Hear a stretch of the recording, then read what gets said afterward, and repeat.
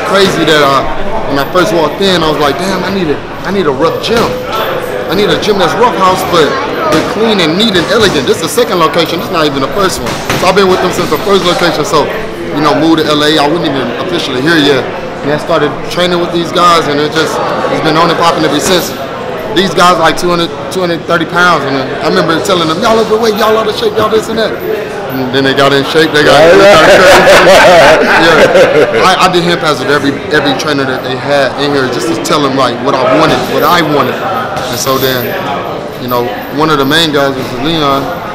You know, he could take the body shots. He could put the bag on, and it felt like it has never ended. So it's just like. So, you know, we at Gloveworks, we appreciate the champ. You know, it's an honor to, you know, host him, to be his teammate, to be his friend, to be in his family.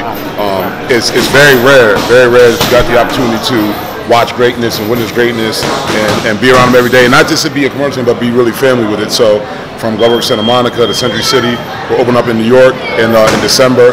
You know, his second home's like the Barclays Center. So wherever the champ goes, whatever he needs, we got him because we're on the Lions only team. So we appreciate it. They're going to need a gym in New York because that's the last time. You know what I mean? We got him. We got him. You got the gym. So. Then I sparred at Gloveworks. I've done everything.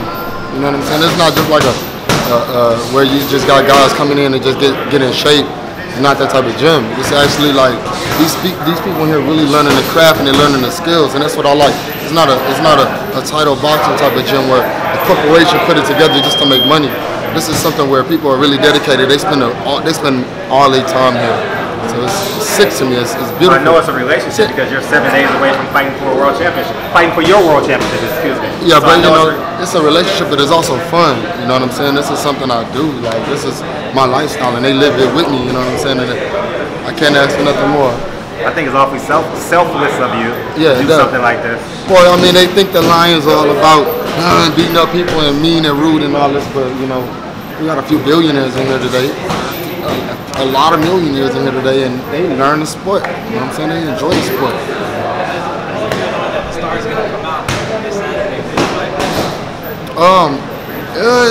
It's not pressure on me. It's fun. You know what I'm saying? I'm thinking about like Saturday has just been a very fun night for me. It's even should be a fun night for Charlo. You know what I'm saying? He get the chance to get in there with me.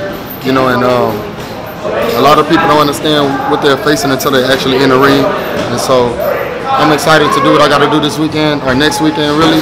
I feel like it's already here, you know what I'm saying? I've been ready for it. So I did a 10-week camp. You know, camp is just camp now. Like, I'm 30-0, so it's just, I float through it. It's time to fight, weight drop, get on the scale, and enjoy it the next day, you know?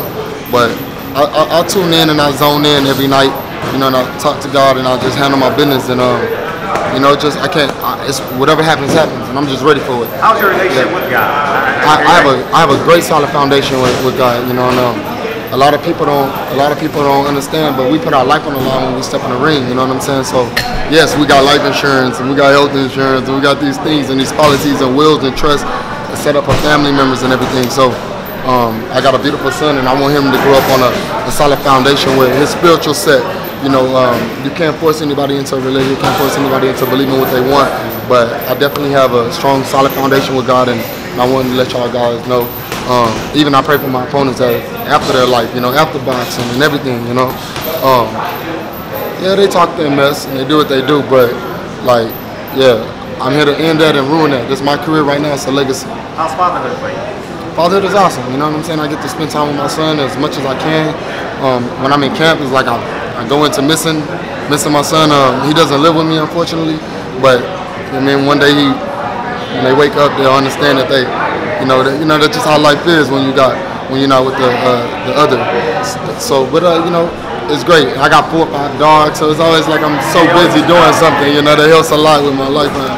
But yeah.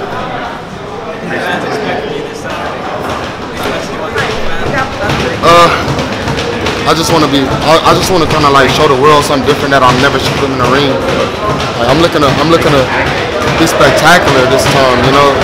I know people ain't get a good chance to see the Charlos, and they keep saying knockouts and all of this, but like I've been telling y'all all week, if Charlo want to go 12, we're gonna go 12, but it's gonna be ugly to go 12 with me. Period. I don't play. You When I'm in that ring, I'm conscious the whole time, and I'm ready the whole time. Unless they knock me unconscious, then that's their job. So I'm fighting against what you fight for. You know what I mean? And I'm ready for whatever. That October date is still set. Talk about that October date a couple months ago, you and I. Yeah, man. I was doing a shoot with GQ magazine yesterday. Okay, let's talk about that. It's awesome. Took all day though. Did a nice, finally, you know, they picking up on us, you know, so GQ hit us up, and we did GQ Styles. That edition will be out probably like August, September, and they haven't had a boxing in a few years, you know, like a long time, so it's great for them to be able to get me and my brother switching outfits, and I'm a professional model now and shit, so holla at me, hit me in the DMs. How's that momentum for you though? Like, honestly, like, you know, I've been covering boxing a decade. It seemed like I woke up one morning, the Charlos are like, boom, on the scene. Not that I knew who you were, obviously, but to the public, you woke up maybe 6-9 months ago, like the Charlos have arrived. Well, it happened because, you know, like, we consistently giving people what they want to see. But that's outside the ring, they said, man, let me really kind of like follow these guys and see what these guys really going to. A lot of people, man, like the biggest thing that they do to me is they just make up these lies and make up these stories, and we kind of like harvest off of the stories and the stuff that they made up.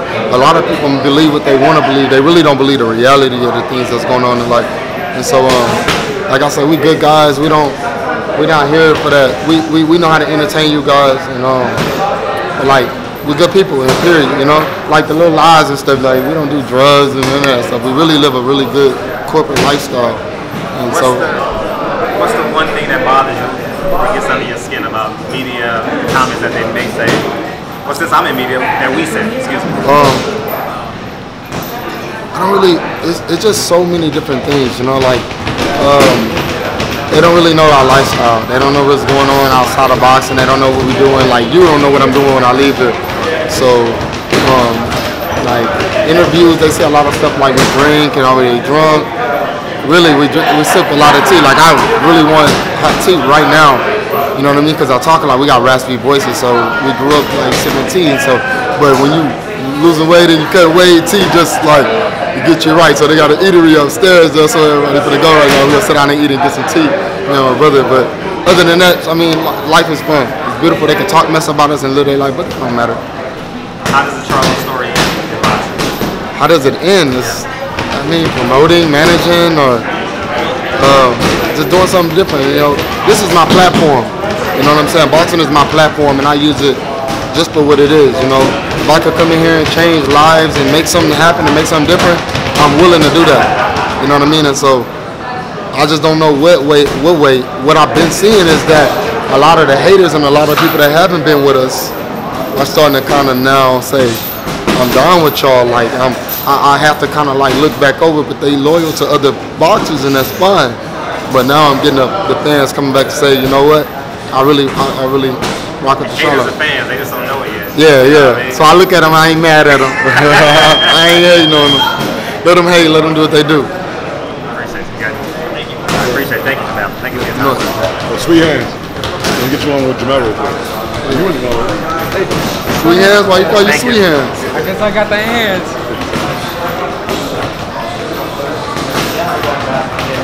One more.